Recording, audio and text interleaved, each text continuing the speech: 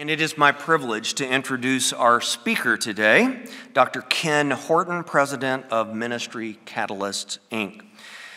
Ken Horton became a follower of Christ through personal faith at age 8 through the influence of his parents, who made a relationship with God a consistent, authentic priority. What a great statement right there. Amen for that. His years at Auburn University were pivotal in his spiritual growth as he learned how to rely on God day by day while enjoying his initial experiences in intentional discipleship.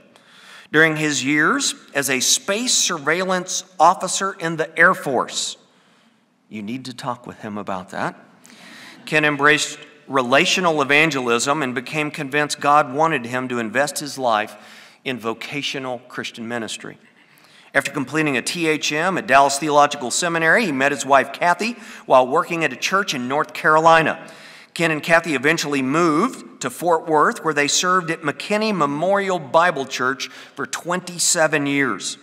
Ken completed a PhD in historical theology and has taught church history and leadership development as an adjunct instructor here at DTS for many years. He was also the chaplain of the TCU football team for 20 years and now serves on the Board of Regents at DTS. In March 2011, Ken completed an intentional transition at McKinney Church, now what is known as Doxology Bible Church, and launched Ministry Catalyst with his brother Ron and their wives.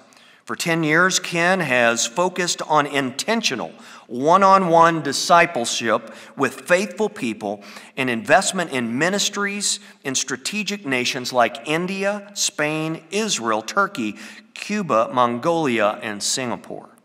Kathy, who is now with the Lord, and Ken are blessed with a daughter, Anna, married to Brad, a son named Josh, who is married to Catherine, and 4 delightful grandchildren. It is an honor to have Dr. Ken Horton with us today. Will you please join me in welcoming him?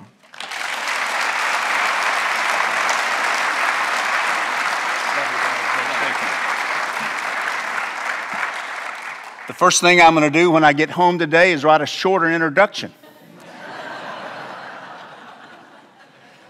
I want to introduce some folks who have gone through our intentional discipleship process called Launching Multipliers. Several of them come from Fort Worth. We've got some students here. If you're someone who understands the experience that we are offering people, would you stand up so that we can know that you are here and encourage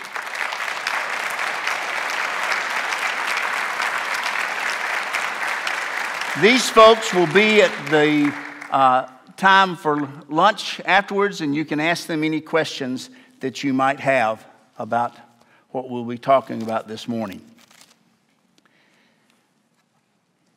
As Mark mentioned, I had 20 years as the chaplain of the TCU football team.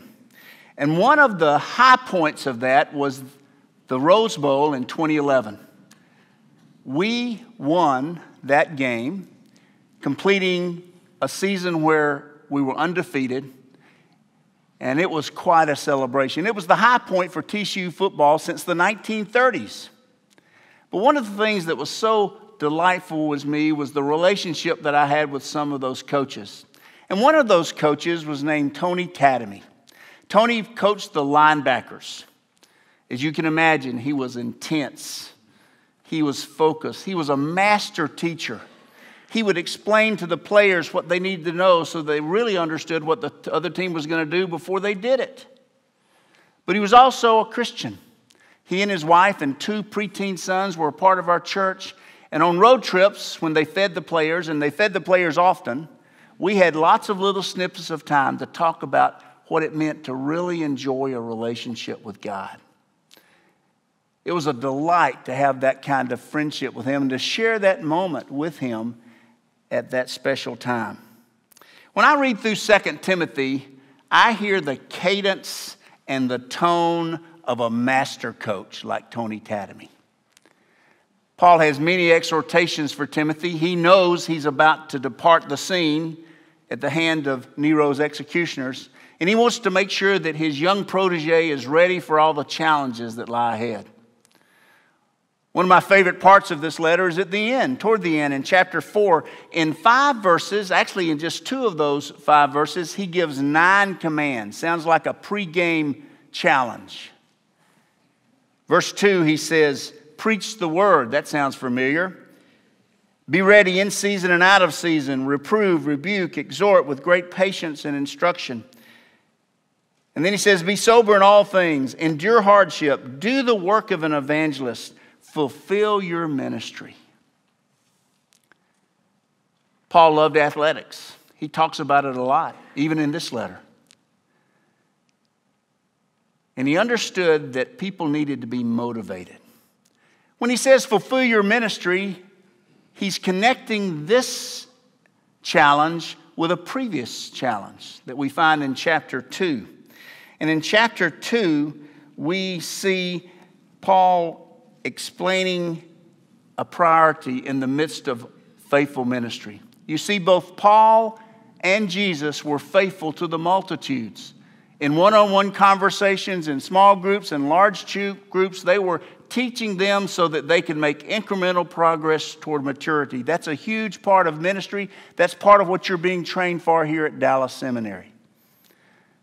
But while they were doing that, Jesus and Paul sustained a focus on preparing multipliers that was a significant part of how God used them in their strategic ministries.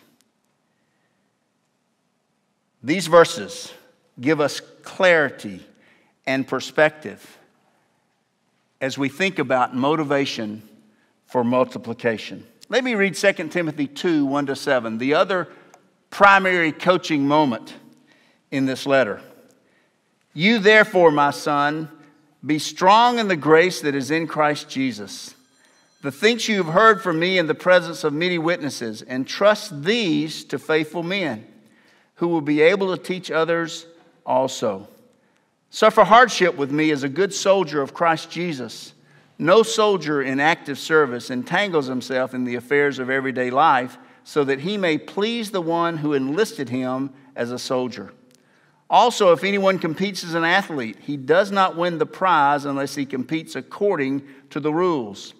The hard-working farmer ought to be the first to receive his share of the crops.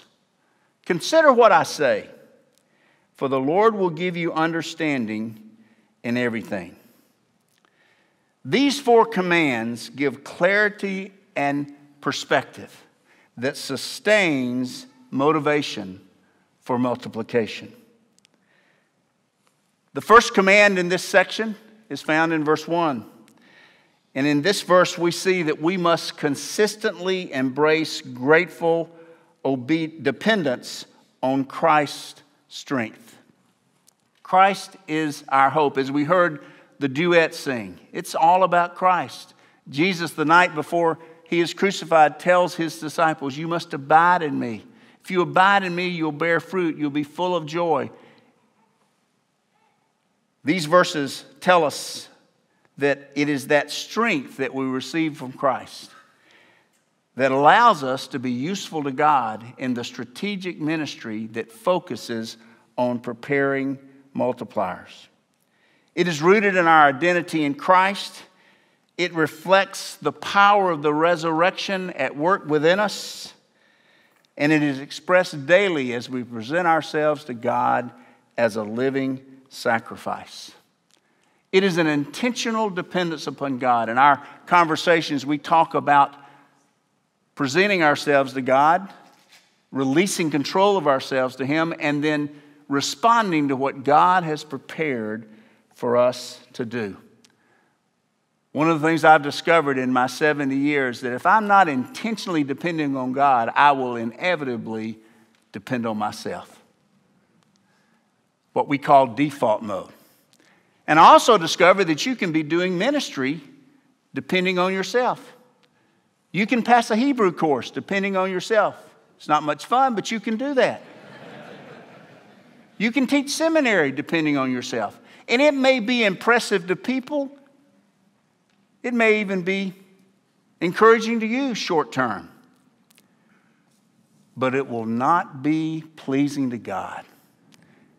And one of the things I've discovered the hard way is that when I am anxious, angry, or arrogant, stressed about something I can't control, unhappy with people who don't do what I want, and if it happens to go well, thinking I really got this figured out now, in any of those situations, that is a clear sign that I'm in default mode. And I need to intentionally agree with God about my sin and once again release control of my life so that I can experience the empowerment that I so desperately need. This blessing is rooted in God's grace. We see in Ephesians 2, 8, and 9 that it's salvation that we receive by grace, not of works that no one can boast. In the very next verse, Paul says that we are God's workmanship, created in Christ Jesus, an instrument of grace that he fashions and shapes for specific ministry that he's prepared for our lives. And he connects his preparation of us and our circumstances with the power of the Holy Spirit living within us so that we get to be a part of the great privilege of participating in God's purpose. Our salvation is all of grace. Our service is all of grace. And one of the distinctive qualities of a person who understands and embraces the beauty of God's grace is they are filled with gratitude. Paul says in 2 Corinthians 5, if he died for us, we ought to live for him. It's the appropriate, reasonable response to a God who has given us everything. And he's given it to us not in a principle, not in a philosophy, but in a person, Jesus Christ. And it is that personal, intimate relationship with God that allows us to experience the blessing of abiding in Christ that we heard about in our worship today. The joy of this kind of foundation in your life is at the heart of fruitfulness in any kind of ministry. Incremental progress toward maturity in all kinds of settings, and especially intentional preparation of multipliers, because it will be your example that will speak loudest when you get really close to somebody and talk about the truths of God's Word. Our joy as we depend upon Christ is a pivotal element of fruitful multiplication. Secondly, in verse 2, we discover that we need to intentionally entrust transforming truth to faithful people. He emphasizes that there are things that Timothy's heard, that he's heard repeatedly, and in that oral culture, he doesn't need a workbook to remember what they are. And he says those are the things that you need to teach people who were faithful enough to entrust that sound doctrine to other people.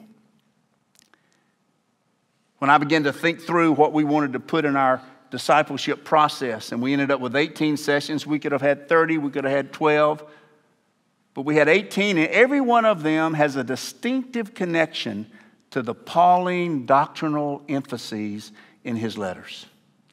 I figured if the things Timothy heard were good for faithful people in the first century, it might be good for faithful people in the 21st century. We have the privilege of learning those truths and sharing those truths as we entrust them to people. This word can mean explain. It can, in other forms, mean invest, which is appropriate context. In the Gospels, it often means something more natural, like setting the table for people to eat. And our conversations are setting the table so people can think through and understand and put into practice the sound doctrine that Paul challenges Timothy and Titus to hold fast to. One of the beauties of having gone through this material with scores of people is that every person I've worked with has given me the opportunity to keep learning from their perspective and from their questions, and to be faithful to the command to hold fast to sound doctrine. It is stabilizing. It is enriching. It is motivating to see God more and more clearly from His Word. And then He tells us we need to make sure we have people that are faithful. When I was early in my discipleship process, they called it fat people. That sort of offended me because I struggled with my weight on occasion. What they were saying is faithful, available, teachable. And that's good. That's important. But I think there's two other elements. A person has to not only be faithful and available, but they have to be intentional. They have to see that it's worth the time to spend months with one person if that one person will spend the rest of their time, the rest of their life investing in one or two persons. Because they'll, over 30 or 40 years, no telling what God's going to do through all those people that they pour their life into. You have to be intentional. And then you have to have a heart for what God's doing. When you read this passage, your heart has to beat a little faster. You have to say, you know, I want to be involved in that. I've had people, after I've explained some of what we do, says, you mean somebody would do that for me? They have to have a heart for this. And if you do, and you find that kind of person, the privilege of investing in them is one of the greatest joys of life. It starts a ripple effect that you get to see in this life and that you'll get to enjoy forever. We've had the opportunity over the years to see many people take what they've learned and begin to share it in ways we would have never prepared for or expected. One of the ladies in Fort Worth had a connection with Southwestern Baptist Theological Seminary. She met a lady from Korea. She discipled that lady. She went back to Korea. She met two ladies from Brazil, and she began to work with them. And in this picture, the shorter lady is our friend Marla. One of the ladies is in the picture. The other lady is taking the picture. And you have the two husbands. And they are now in Portugal investing in a life of lifestyle evangelism and intentional discipleship because a lady in Fort Worth had been prepared by Terry Horton to equip them to be an intentional, multi-generational multiplier. Exciting to see what God can do. Verse 3 through 6 tells us that we must wisely endure the hardship of faithful and focused ministry. He talks about three pictures. These pictures, these concepts describe a path in which we are able to prevail over the hardships that are part of all kinds of ministry. Incremental progress toward maturity is a challenging experience. Intentional preparation of multipliers likewise has its own challenges. And in all kinds of ministry, with all kinds of people, there are distractions, there are disappointments, there are delays, there is discord and conflict. It's easy to become discouraged. And Paul says, if you're going to be useful to God in the midst of the hardships of all kinds of ministry, you need three qualities. You need the relentless obedience of a dedicated soldier. A soldier does what the commander says, even if it's dangerous. Throughout history, foolish commanders have sent their troops into impossible situations. But we have a wise commander, the sovereign of the universe. And he may put us in a situation that's dangerous, maybe even cost us our life. But it's never out of foolishness. It is out of faithfulness to accomplishing the purpose of God throughout the world where people need a Savior, Jesus Christ. You need the dedication of a soldier with relentless obedience. You need the discipline of an athlete. Paul liked athletics. I don't know if he was an athletic. Sometimes the people who like it most are not the ones who are quite as good at it. But no matter whether he was a good athlete or he just loved it, you hear those athletic metaphors popping up. And it's interesting in the book of Hebrews as it talks about the rules. The writer of Hebrews says, without faith, it's impossible to please God. Now, there are many things that we need to be faithful to, we need to be focused on, And Paul gives Timothy a number of those things, but one thing that is absolutely certain, if you're not living by faith, if you're not practicing verse 1, you're going to become discouraged and disheartened and unfruitful in almost any kind of ministry. Because the ministry that God will use is a ministry that is rooted in our dependence on a God who lives in us and is committed to using us, even in the midst of our frailty and difficulty. You need a persistent focus. As I've mentioned, that was one of the things I loved about Coach Tadamy. He would study the film for hour after hour. And if he noticed that one of the guards put their hand down differently when it was going to be a passing play, guess what his linebackers knew? They knew when they were going to pass. And if you know when they're going to pass or run, it makes a difference in how well you play. You see, when we have that kind of persistent focus, God through the Spirit begins to give us insights about how we can be in a position and a posture that God can use us in our relationships with other people. And then you need the diligence of a farmer. I didn't grow up on a farm. When I was about 10 years old, my grandmother had all the cousins down there, and there was a cotton farm across the road. And I heard that you could earn 25 cents a pound. Boy, I knew I could pick cotton. I started dreaming about all the money I was going to make. I got enough for about one Dr. Pepper at the store at the end of the day. And I can assure you I never went to that cotton field again. Because the one thing that this verse is not saying, is not trying to validate that farmers are hardworking. That's a given. What it's emphasizing is that the hardworking farmer gets to enjoy the fruits first. One of the exciting motivations of intentional preparation of multipliers is you don't have to get to heaven before you see the delightful blessing of how God can use another person in surprising ways. What a blessing. What a delight to see that happen in their lives. I often tell people that are in business, professional people, I'll say you don't have to go to seminary to have this much fun.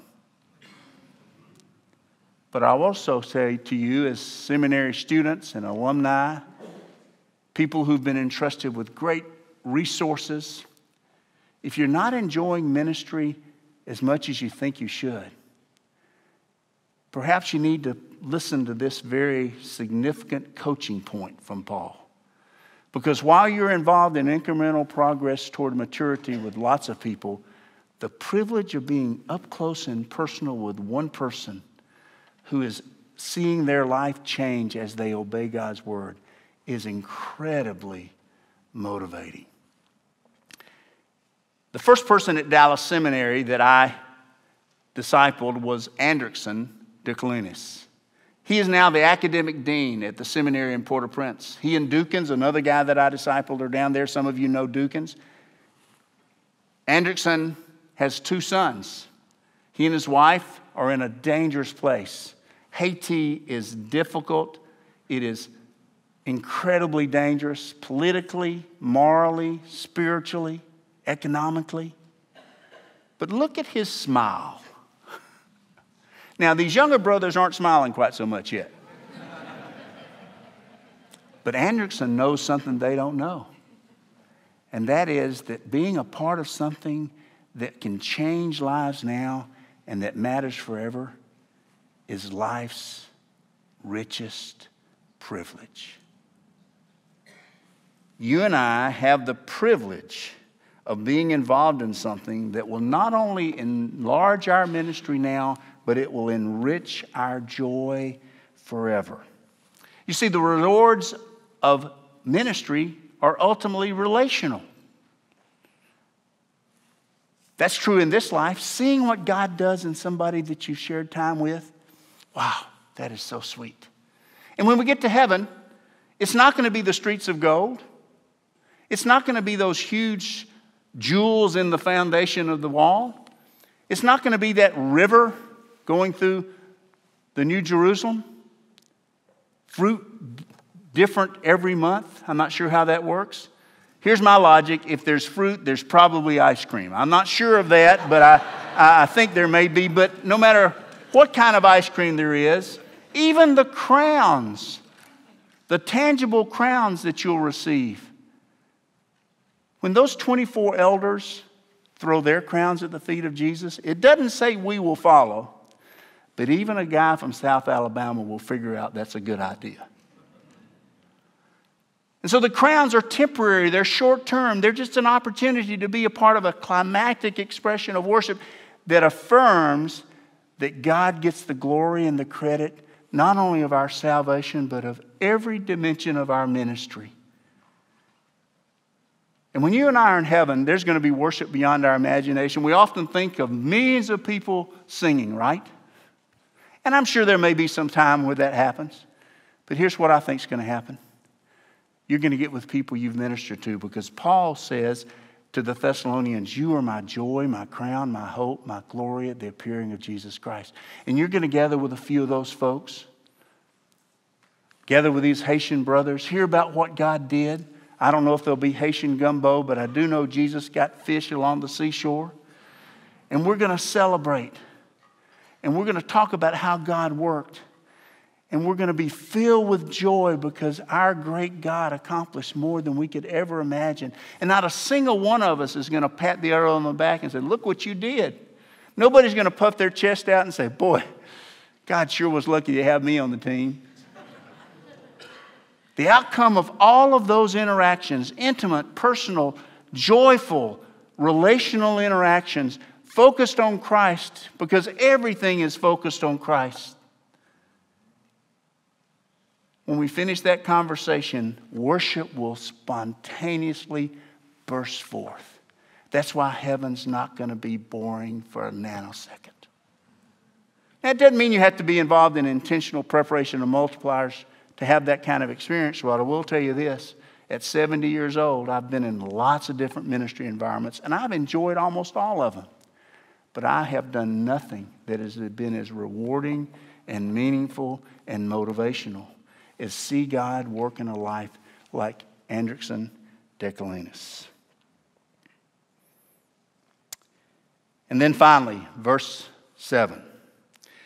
Consider what I say. Basically, think about this, is the command. For the Lord will give you understanding in everything.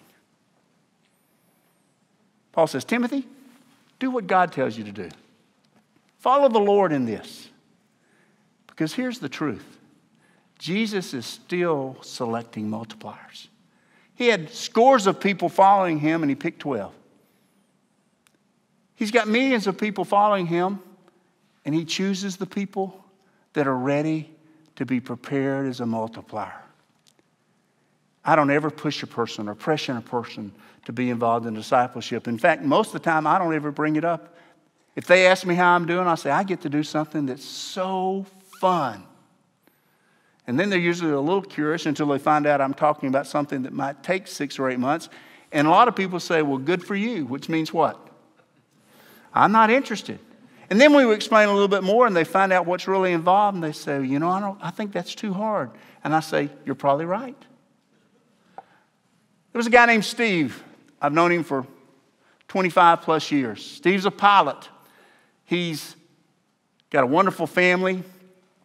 He's been very generous to our ministry, known Christ for a long time. And when we started our ministry about 10 years ago, Steve asked me, now, what are you doing? And I explained it to him. He had just retired because Steve was a gifted man. He was a college coach for a while. He was a banker. He was in a community where he was leading a bank, and the people came to him and says, our school has problems. Would you run for the school board president? And then he moved to another town east of Dallas, and the group of people came and says, our town has problems. Would you run as the mayor? He was that kind of guy. But Steve says, no, I'm not ready. I don't think this is what I need to do. I said, well, just let me know if it ever changes. And we talked, we visited, we read, we encouraged each other. I never brought it up to him again. And about a year ago, he said, I'm ready to talk now. We just finished the discipleship process, and so he not only now is able to pilot a plane, he's able to be an instructor pilot for a multiplier he's going to begin training in January. Isn't that great fun? What we've learned today is this: launching multipliers, not just through the way we do it, but in any way where people are able to intentionally and strategically and multi-generationally invest in other people who will do it with other people. However you're doing that, whatever way that is happening in your life, if you live that kind of life, it will enrich your ministry. It will expand your influence, because you never can tell when you have a guy like Andrickson, who has trained hundreds of pastors in Haiti to be multipliers. You never know when God's got big plans for somebody. But also, you need to understand that when you make these kinds of investments, it will enrich your worship forever.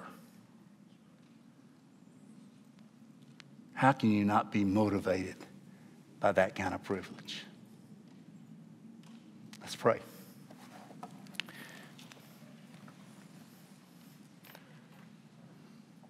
Father, I thank you that you've given me the opportunity to be involved in this. I thank you for my brother, who for years told me I was missing something. And finally, to my great chagrin, I had to admit my older brother was right.